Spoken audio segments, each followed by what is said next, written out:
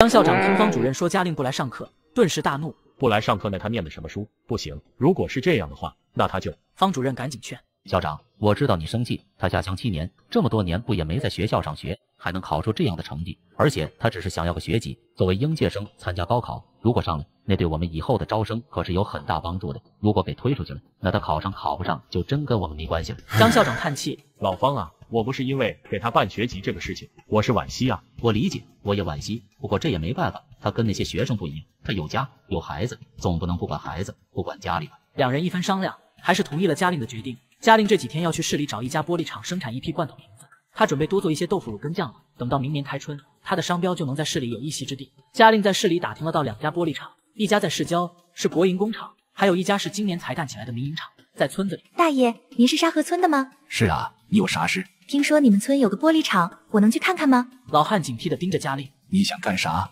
谁说我们村里有玻璃厂的？我们没有，我也不认识你。我刚问到的，您放心，我是想定制一批玻璃瓶子，想找你们合作的。老汉盯着嘉玲，满脸的怀疑。他们村里办这个玻璃厂可没少被查，弄得他们现在只敢晚上生产，白天都出来卖玻璃。你真的是要订玻璃瓶子？你要瓶子干啥？大爷，在这儿我也跟您谈不明白，能带我去你们村里看看吗？老汉立刻摇头。你在这儿等我，我去找人去。没一会，那老汉带着一个年轻人走了过来。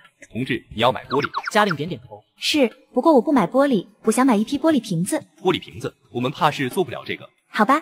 见他转身要走，那年轻人又赶紧喊他。同志，你等等。他走到嘉玲身边。同志，要不这样，你跟我去我们村看看，我也跟我们的师傅们说说，看看能不能按照你的要求做出瓶子来。嘉玲看这人满脸希冀，也能理解他们的不容易。自己村里组织人办个厂子不容易，看他们这模样，怕是销量也不太好。行，那就去看看。同志，你准备要多少玻璃瓶子？这东西是喝水吗？不是，我有其他用处，这次就要200个吧。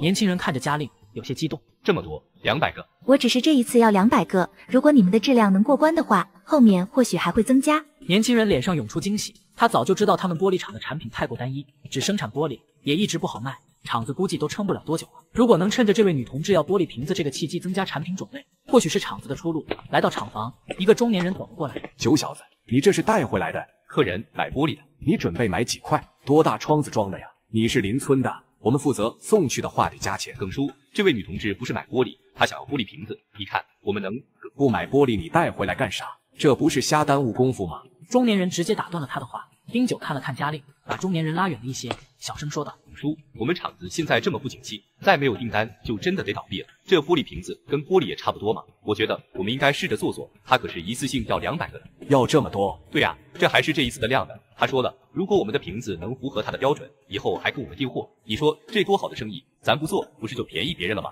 耿叔满脸愁容。这不是我不想做啊，是我们现在怕是做不出来啊，我们也没做过瓶子，万一这到时候人家让我们赔钱咋办？说到这个，丁九也有些担心。我去跟他谈谈。两个人走到嘉玲身边。你贵姓啊？我叫嘉玲。哦，嘉玲同志，九小子之前可能没跟你说清楚，我们也不诓你，我们是真没做过玻璃瓶子。不过如果你是要按照玻璃这个质量的话，我觉得应该也没问题。嘉玲摇摇头。我要的瓶子得耐冷，就是冬天不会裂，而且要比玻璃厚实点。嘉玲说着，拿出一个瓶子递给老耿。就按照这样的做，一定得耐冷，当然也不能温度稍微热点就炸。老耿跟丁九各自拿着那个瓶子摸了摸，两人研究了一会儿，老耿对丁九点点头。我们想试试，这样我们先生产出来几个给你看看，如果你觉得行，那我们再生产其他的，如果你觉得不成，那只能去找国营厂了。行，那你们先做出来那个我看看，如果行，我以后就在你们这订瓶子。你会一直都用这么多瓶子吗？200个都不够吗？嘉玲笑了笑。如果顺利的话，应该是不够的，这点我不敢保证。这是第一笔单子。嘉玲看过厂房跟设备之后，丁九把他带到了办公室。嘉玲同志，生产方面的是耿叔负责，我呢得跟你谈谈这个瓶子的价格。嘉玲点点头。应该的，你报个价，我来还价，合作还是要共赢的，你说是吧？你说的对，你之前的那个玻璃瓶子是什么价格，我就按照你的那个价格，你看行吗？我那个是4毛，不过那是我从穗城背回来的，价格肯定低，但这玻璃瓶子重啊，我不想再跑那么远往回带，所以才想在当地做。丁九闻言皱了皱眉。4毛这么便宜，怕是做不出来吧？这个不便宜了，抛掉成本跟人工，他至少赚我2毛钱，200个瓶子也就1会的功夫，也就是说他1会就赚我40块钱，厂子是不亏的。丁九听他这么说有些为难。可是我们要做这200个瓶子，估计1天都做不出来。我们厂子这样的规模你也看到了，所以你直接给我个报价，我来核算一下我们的成本，如果合适，咱这笔生意就能做。嘉玲想了想，这样吧，我给你们6毛。说实话，我是把自己的利润让给了你们，也是我心底的报价。丁九让嘉玲先坐一会，他等会来给嘉玲答复。嘉玲其实调查过玻璃制作的成本，他给出这个价格也不算低。他在穗城买的玻璃瓶子是6毛，之后都是5毛，但他现在要做品牌，就得找长期合作的厂子。他想找当地，如果找国营厂的话，前期他要的不多，估计人家不给他生产，而且价格肯定也比民营厂要贵。丁九去找了老耿一起核算了一下成本，发现如果能按照他们所预定的成本生产出这种玻璃瓶子的话，他们至少赚4毛钱，那这200个瓶子就是80块钱，他们用半天时间差不多能做出来。这是一次新的尝试，需要不断的实验跟改进，只要做出来，他们就又多了一条销量，以后对厂子的前景是有很大帮助。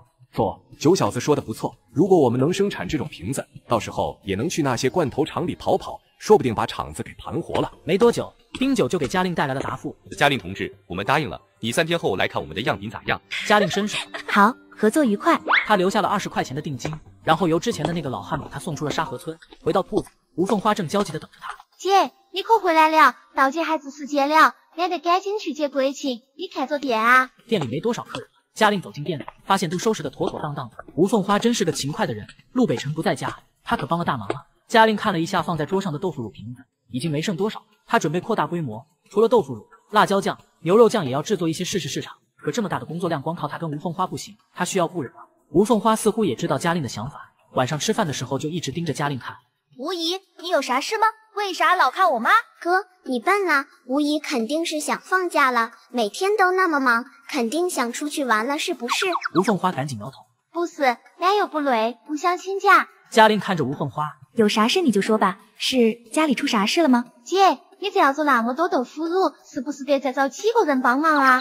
嘉玲点点头，是啊，是想再找几个人。那俺让俺妹妹来成嘛，俺妹妹可勤快了，干活儿也利索，就是俺把俺上个月的工资寄回家里了。俺娘听说俺1个月能挣30块钱，可高兴了，让俺一定要跟着你好好干，还问俺看看能不能给俺妹妹也找个活儿。你妹妹多大？俺小妹今年17了。那为什么不上学了？吴凤花有些难过。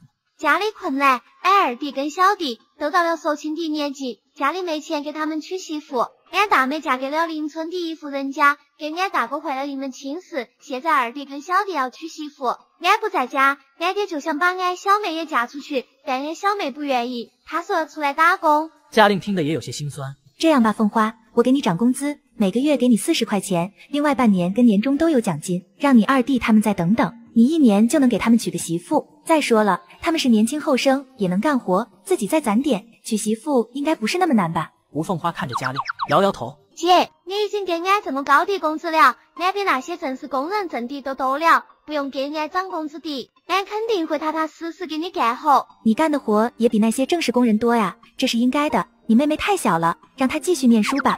吴凤花点了点头，看着嘉玲的眼中充满感激。她是个懂得感恩的人，本来跟嘉玲提她妹妹的事，她就有些张不开口。现在嘉玲这么说，她很识趣的不再多问了。嘉玲也叹了口气，她不能让吴凤花的妹妹也。她现在本来就是小本经营，如果身边的人都是亲人关系，那她会不放心。她不想有这种隐患。第2天，嘉玲找到孙大娘，大娘，我求您个事儿呗。